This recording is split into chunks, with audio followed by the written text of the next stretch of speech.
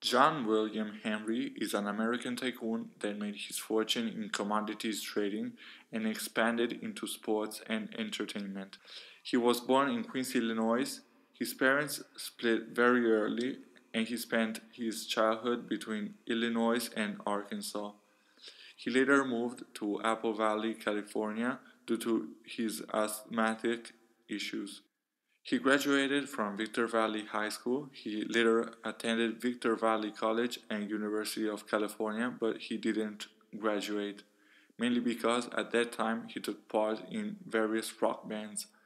He even spent time in Las Vegas, where he got banned from every casino, not for acting like Joe Pesci, but because he was so good at blackjack that beated almost all the dealers. But when his father died for a brain tumor, he went back to Illinois to manage the family farm, which produced soybeans. He later got interested in trading futures, especially commodities futures. He started not casually with soybeans futures.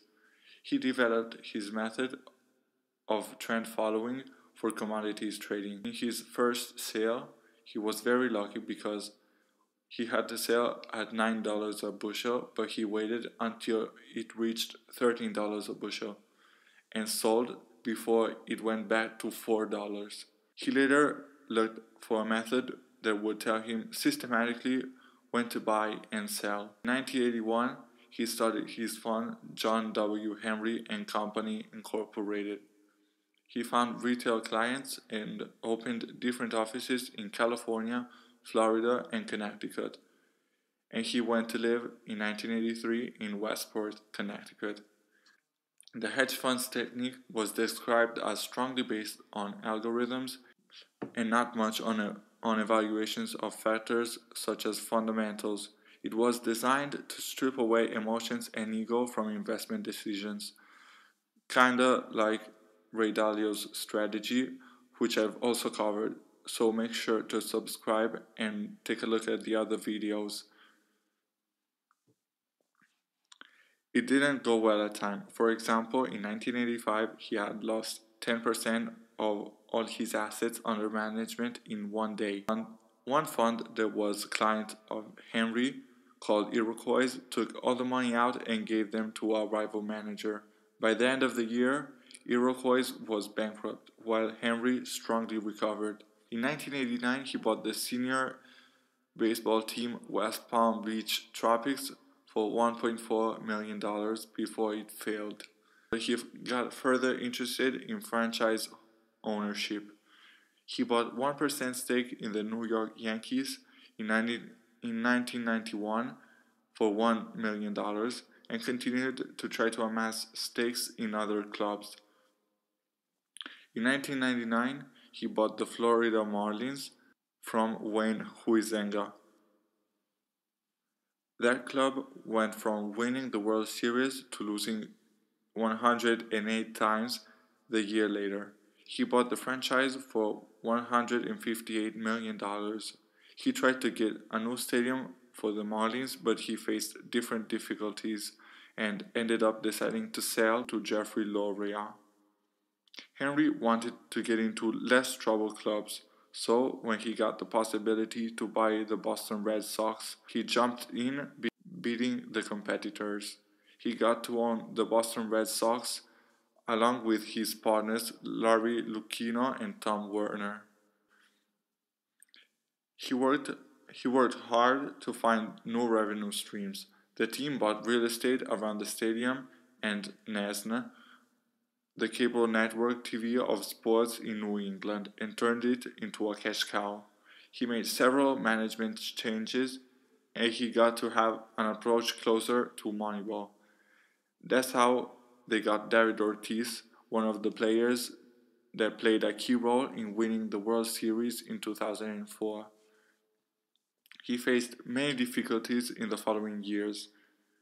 He faced lots of criticism due to his comments on MLB revenue sharing rules, because larger franchises contribute much more than smaller ones. That's why he got more interested in franchises in other fields.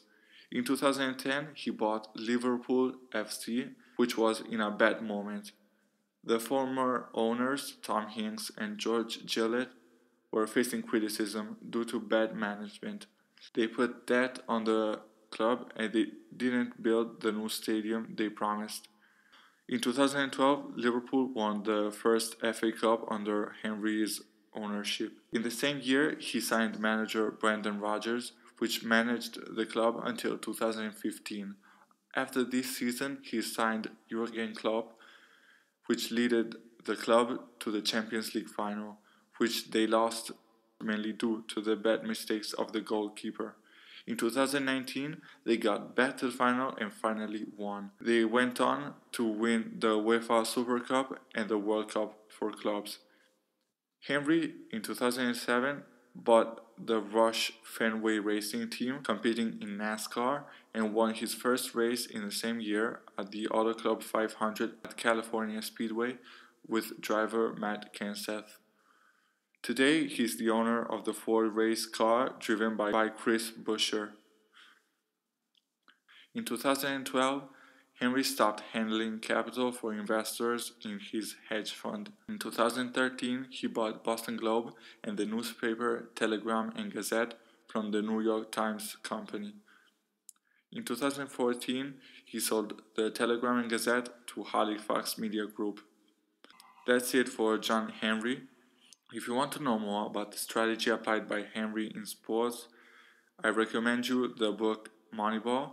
The link is in the description. And if you want to know more about foreign investors buying Premier League clubs, I link a book about this topic as well. This is it for today. Thanks for watching. Make sure to subscribe to the channel if you haven't done it yet and like the video, because it's very important since we just started out. If you want to support us, you can do it either through PayPal or by doing your regular shopping on Amazon after clicking one of the links down below. I wish you all a good day and see you the next time.